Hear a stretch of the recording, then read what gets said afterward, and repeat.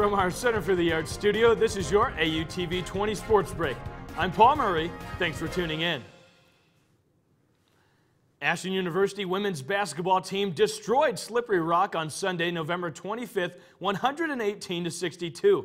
Jody Johnson led the way for the Eagles, scoring 22 points on 7 of 11 shooting, and Sarah Loomis dominated the glass, grabbing 17 rebounds.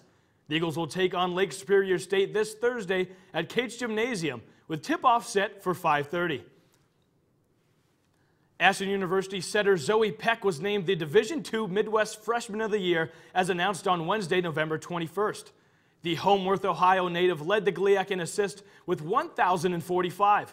Peck is now the third player in Ashland program history to earn this distinction. And the Ashland University men's basketball team beat Seton Hill 73-62 on Wednesday, November 21st.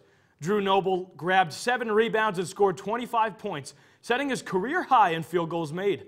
The Eagles are now rested up and ready to start GLIAC play when they take on Lake Superior State this Thursday.